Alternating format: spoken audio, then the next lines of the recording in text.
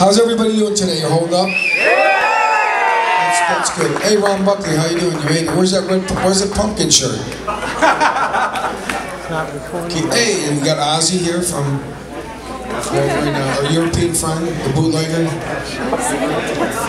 The best bootlegs in all of Europe, right? And you have a website? Because we want to give it to ICE. You know, for the RICO Act. So, are we going to do a Q&A? Is that what we're doing? Or what are we doing? Because obviously, I'd rather talk about what people want to talk about and answer their questions.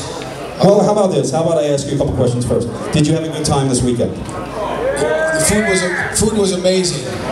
Sorry, guys. It's amazing. It's amazing. Brooklyn. It's amazing that you can call it food. No, just kidding. Tell them what happened to your tooth. How about that? Tell them what happened to your tooth. Why you couldn't eat? No, I broke my tooth on Friday right before I came here, so I told him, I said I have to be careful what I eat, and because I can only chew on one side of my mouth and I have to eat softer food. But they don't care about that. Well, I do because you make me feel bad, but who got you burritos? Yeah, Kevin Ganley.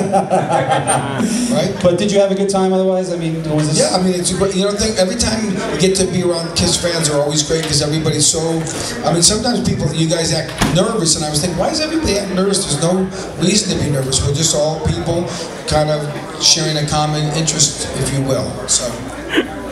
Well, there you go. So, there's still a bunch of people there, which is awesome, and we're going to do a Q&A now, because it keeps it going, and there's a lot of you, and I want a lot of questions. So let's start with this gentleman. What you're going to do is you're going to come forward, and we're going to go from there. Your name? You don't have the wireless mic? The wireless. I guess not. Cheapskate. Sorry. My name is Matt. I'm from Salt Lake City, Utah. When you were asked to put on the makeup again, what went through your mind? When I was asked to put on, but that was like a double question. I mean, when I was asked to put on the makeup originally, or because you said again? Yeah. What do you mean again? Let's just say originally. Okay. Well, that was in 2001, and that kind of happened just kind of out of left field. So I was actually in Japan at a Kiss Expo like this with Keith LaRue, and I literally had called, you know, this was before everybody had cell phones to be able to call internationally, so I called I remember I checked my answer machine. We were in Japan and we were getting ready to go to Thailand. So I thought I better check my answer machine, and my lawyer had called and said, hey, you need to call me right away. So I called him. Literally, we were checking out the hotel lobby in the morning going to the airport, and he said, oh, Kiss wants you, you know, to come back and play, and they're going to have you wear makeup. Thank you. And I said, well, I'm on my way to Thailand right now. And he said, well, just go to Thailand when you get back in a week, everything will be sorted out. And I remember I asked him, I said, so what makeup are they going to have me wear? And he said, I don't know, they don't know, they haven't decided. So they didn't even, I think they weren't even sure what they were going to do, because they didn't come to an agreement with Peter, you know, to be honest with you, but you guys all knew that anyways.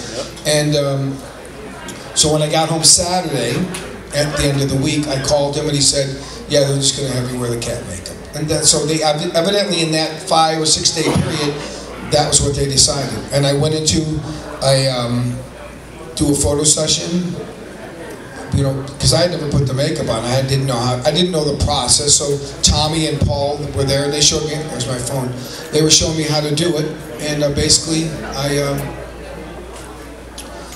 You know, did a photo session. They took that photo and they used it as an insert in the tour book, and then this was for Australia and Japan, and they told all the promoters that Eric Singer's going to be playing drums. They switched the posters, because a lot of people, you know, over here always thought, oh, those guys didn't tell anybody, and they, you know, were, you know, basically hoodwinking the fans, and that's not what happened. They told the promoters, they actually took the posters down in Australia and photoshopped me into a new poster and put new posters up.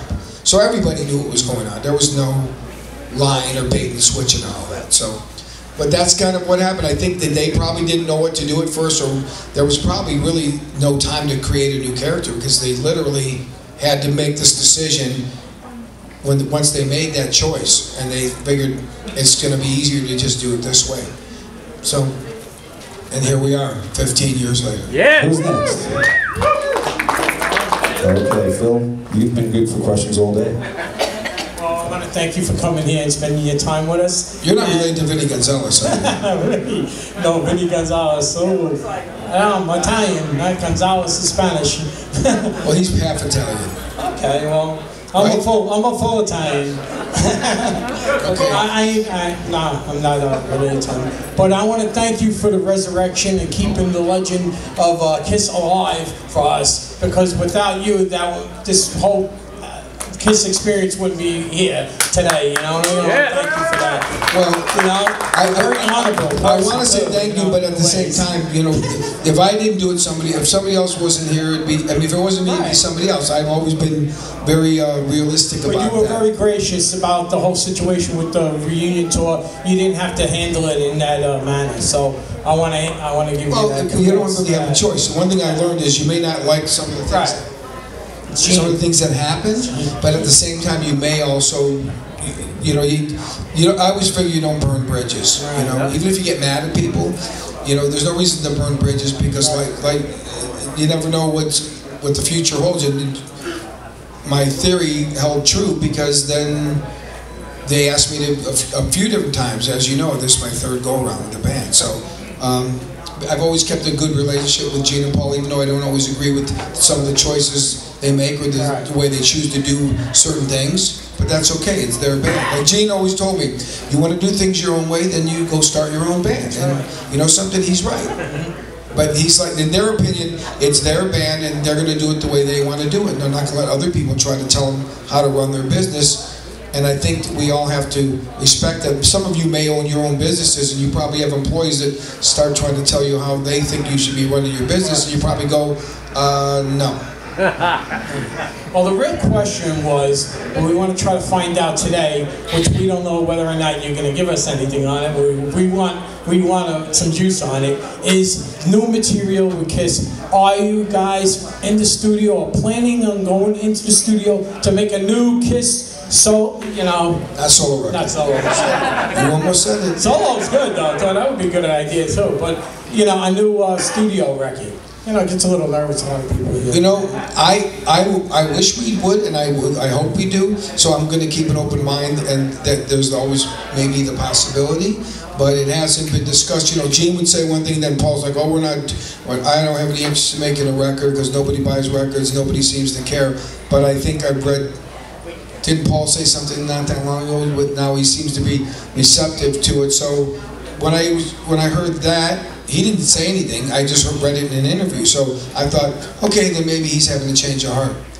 Because it does take a lot of time and work to make a record. When people are younger, you gotta remember when bands first start off, usually their first record, they've been working for a long time before they, all of a sudden, they go in the studio and bang it out really quickly, but most of the time they've been honing those songs and that material for a long period of time. And, you know, you have a lot of energy to have an outpouring of creativity when you're younger. Then all of a sudden they get sidetracked with families, kids, and just life in general, and all that. You know, you talk to most people that are older, they'll probably tell you that it's hard for them to come up with a bunch of new songs. When they were younger, they could come up at, you know, the blink of an eye. But you never know if it'll happen. That's, I guess, the answer to your question, but we'll see.